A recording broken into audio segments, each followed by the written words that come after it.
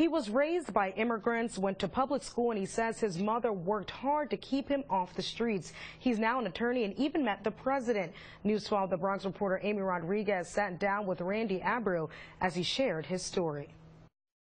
Randy Abreu was born and raised right here in University Heights, and he's already accomplished more than many do in a lifetime. The 27-year-old Bronx native officially became an attorney a few weeks ago, but his resume already has experience in Congress. Last year, he was invited to become a fellow for the Congressional Hispanic Caucus Institute.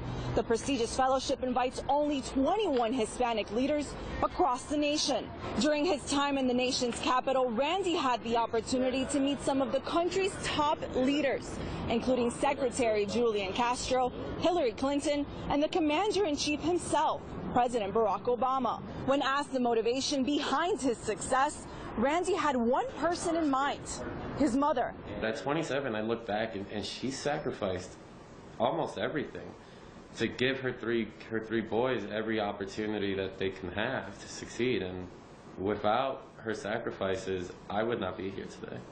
Randy will be spending the next several months right here in the Bronx as he looks at job opportunities, but he tells me he's not ruling out a political career in the future.